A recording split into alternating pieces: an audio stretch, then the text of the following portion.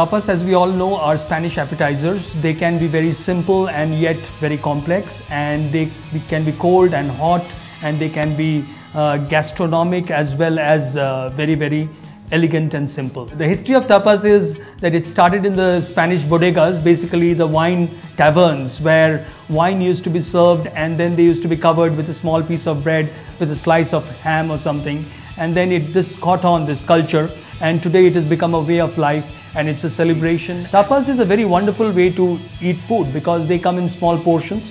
They are sometimes in finger foods or in small plates, and they can be shared and they can be enjoyed over a long duration of time. The tapas menu at Caperberry has a wide selection of vegetarian and non-vegetarian tapases. Good examples of vegetarian tapases that have been there in the Caperberry menu for a while are filo parcels, and we change the stuffings from time to time. Currently we have a leek and asparagus stuffing, and it's served with a saffron alioli and also with a bravas sauce. We also have the Caperberry style patata bravas, which is basically potatoes poached in olive oil, and it is topped with a bravas sauce and alioli, and it is also served with a parsley chlorophyll alioli, which makes it special. And we also have a romesco powder for a little bit more flavor and elegance. And then we have also a very innovative dish, which is the bell pepper espuma, which is also a part of our tasting menu. And this is something that is very light, and it is like a light souffle, and it is smoked and it is served with flavors of sesame oil, sesame seeds, and then we have togarashi in it, and then we also have the tahina. So this makes it a very interesting and exciting dish.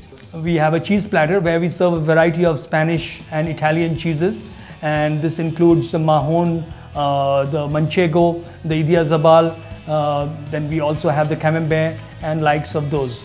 So this is also very popular with the vegetarians, and you can enjoy it with some red grapes and marinated apple. Then we also serve some marinated olives with it and mushrooms. So there's a lot of variety of things that we serve it with. We also have a carrot and orange formato, which is served with a quinoa salad. This is a very different kind of tapas. It's very enjoyable for the vegetarians. And the tapas platter, which is an assortment of tapas, is also very popular in Caperberry. When we talk about non-vegetarian tapas, the selection is quite vast. We start with the prawn a la kio. It's a classic Spanish tapas. You can't go wrong with that. Prawns cooked with olive oil and chili and garlic. And then we add a little bit of cherry tomato and olives to it to give it a different dimension. Besides that, we have the chorizo a la plancha. A la plancha means cooked on the grill. So the chorizo is cooked with baby potatoes and cherry tomatoes on the grill and served with some chorizo oil, which we extract by adding olive oil into it. So it's a beautiful color, grilled beautifully, and very good in taste. The baked mussels from New Zealand are also one of the very popular tapases here. It is marinated with some mustard, some white wine and garlic, and then we have some panko crumbs with it, and it's very delicious.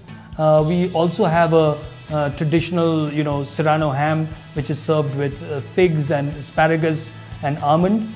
The chicken stuffed mushroom caps a la plancha is becoming very popular. Chicken is very popular in India, and this is a very flavorsome chicken dish where the flavor of the mushrooms and the chicken comes together to create a juicy kind of a tapas, which is so beautiful and delicious. Last but not the least, the deconstructed fidua, which is basically a main course, but we have made it into a small tapas. So basically this is a lamb ragu, and then we serve it with a crispy rice noodle on top of it, and it has got crunchy as well as the robust flavors of lamb, and this makes it a very delicious tapas. So come by and enjoy the tapas life.